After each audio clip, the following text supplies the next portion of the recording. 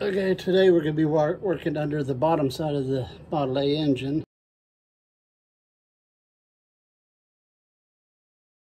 I'm going to try to scrub it down a little bit from the sitting for 60 years and remove any rust that I see and just scrape it clean. So not going to be too much talking, just time lapse.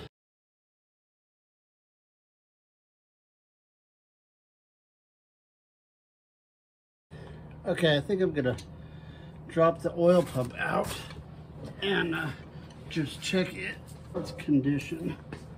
It was pumping oil, and I think it should be fine.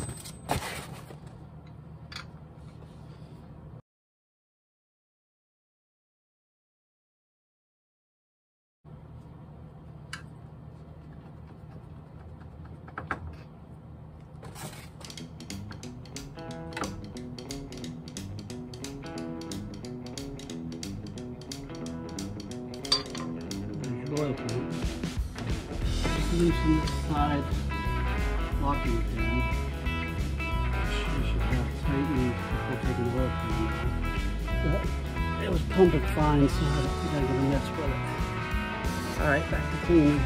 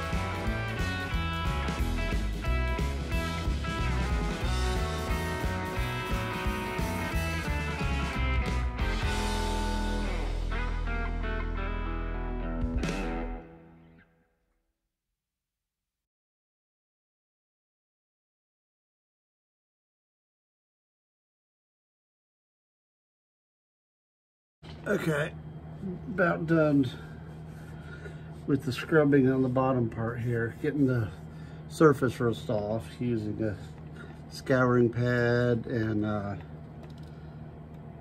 some little sandpaper on the aggressive stuff. Have a problem back here on the cams.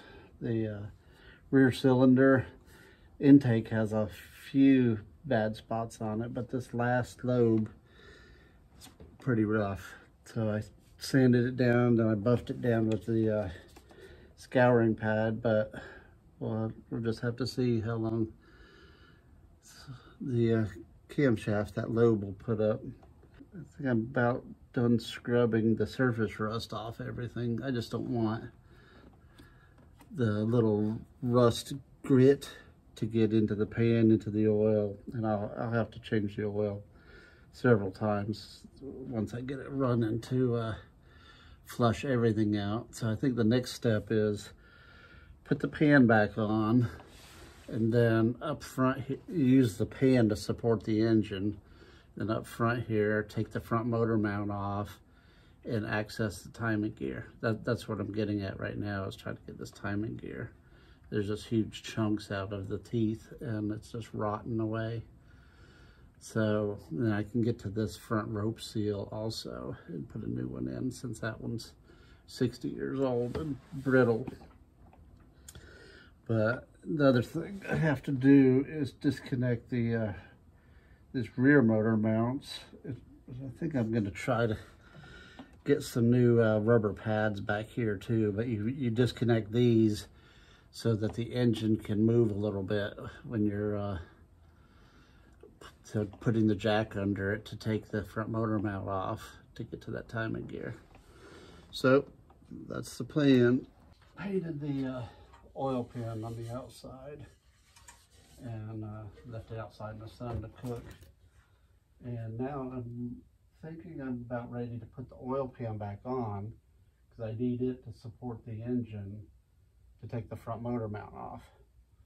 So I also, during the process, pulled the oil pump off just to take a look at it and whether it needs any additional cleaning or not. So let's see what she looks like.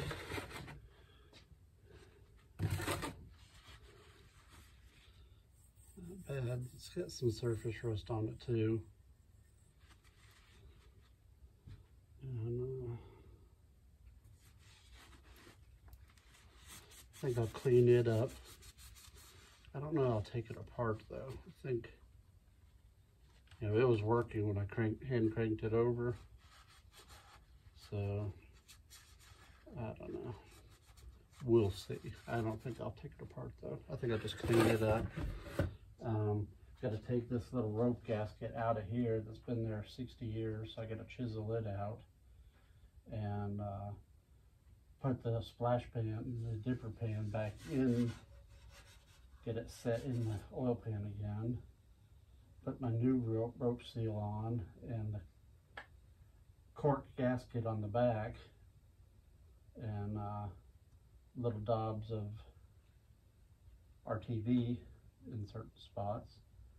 There's also where this front plate mounts onto the engine, there's a separation here and here. And actually on this side there's the side access cover and then the front cover.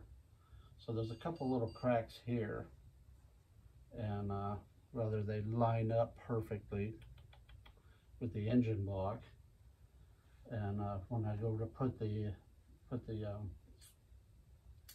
it back together after changing the timing gear on the camshaft. So maybe get to work and try to clean these up a little bit, and then we'll see about putting the oil pan back on.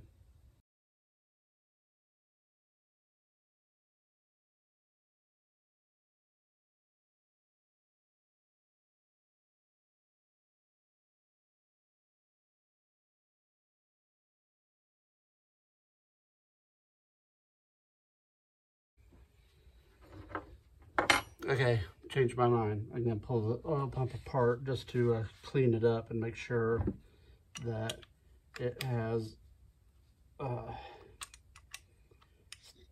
there's not rusty or grit in there. It was working, and so I don't expect to have to replace anything in here.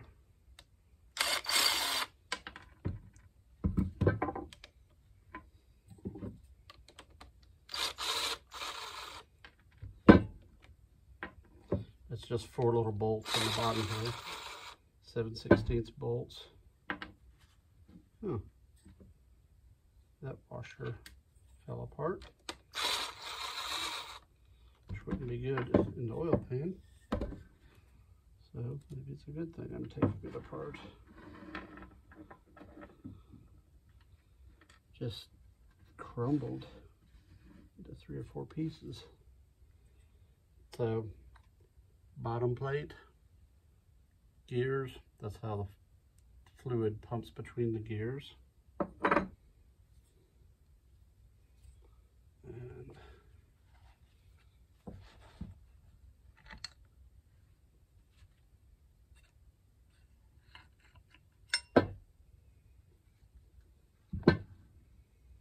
there's the shaft. It's pretty smooth.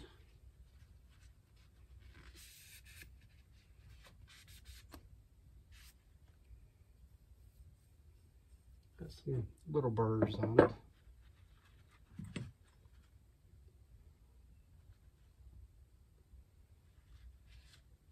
Gears seem to be fine, not missing any teeth.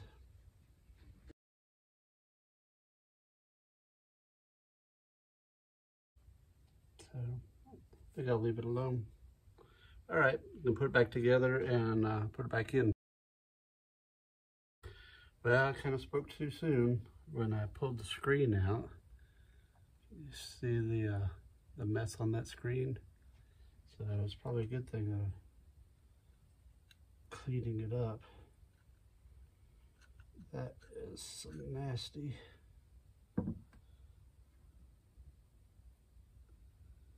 Almost looks like pieces of wood.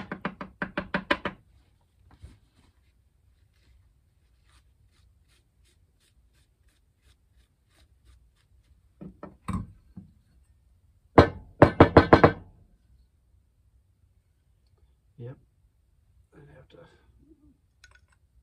clean it out.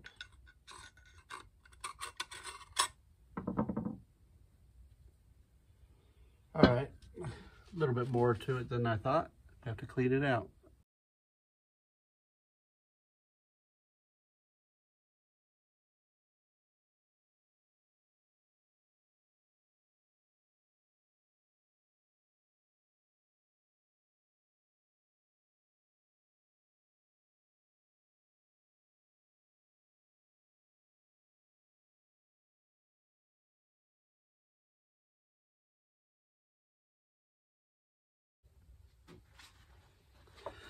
Well, after cleaning the oil pump for a while, you can kind of see what came out of it. It's pretty nasty, and there's actually even more grit besides what I already beat out of it. So, you know, and it's welded together, so you can't really take this cover off and get in there. So the best I could do is pour liquid in there, paint thinner, and shake it about, try to get what was caught in there, because once you put the screen in, that's going to be on the clean side of the oil, so that it's going to be sucking it right into the oil pump.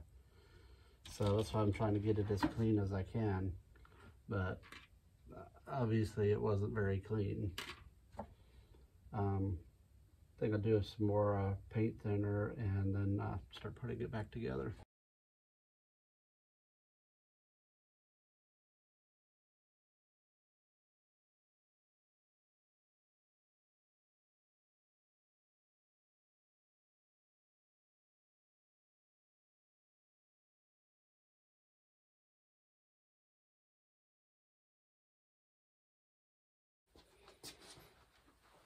Okay, I'm going to show you how to access the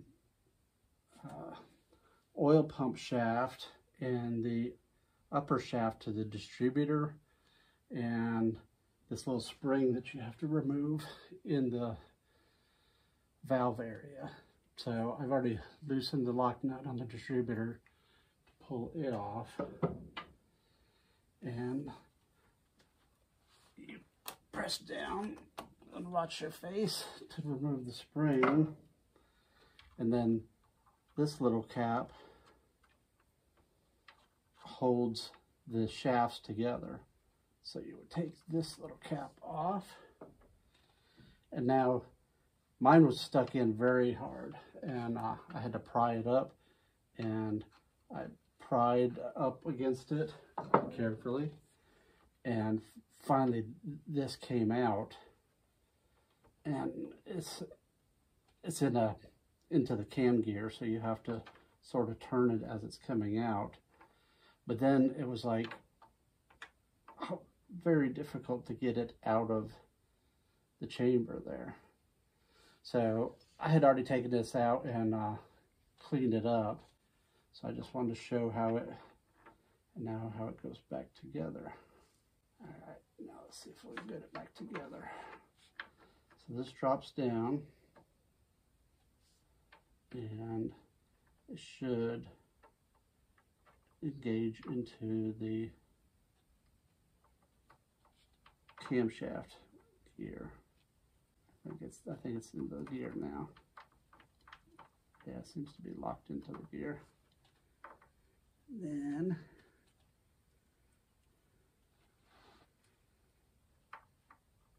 this little guy has to go down just right. I don't know if you can see it. There's a slot in the collar right there, and it's lined up with this pin right here.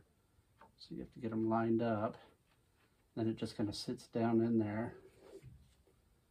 And then your connector goes right there. And then the spring goes on. And this is a different little spring. You can get better at it though. There's a little groove that it sits in. Once you get it in the right spot, you could tell it's countersunk right there. And once you get it in that, should be able to drop your distributor down in there. Boom, just like that. Whoa, didn't know it was gonna be that easy. So, and then you tighten your distributor back down. And then once the oil pan's on, you would loosen this and let the oil pump sit on the spring in the bottom of the pan so it can just float and not be so rigid. But that's how you get that together.